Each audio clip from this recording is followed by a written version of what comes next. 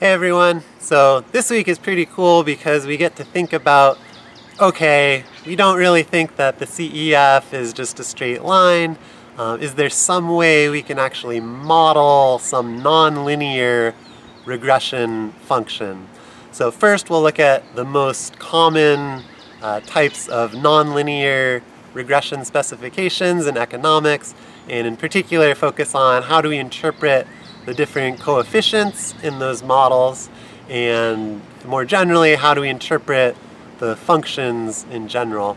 And then at the very end, we'll get a little taste of something called non-parametric regression, where the basic idea is, let's be honest, we really don't have any idea what the exact shape of this CEF is.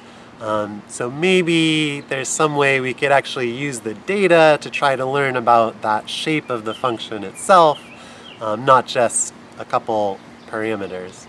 So I think it's pretty cool stuff. I hope you like it also.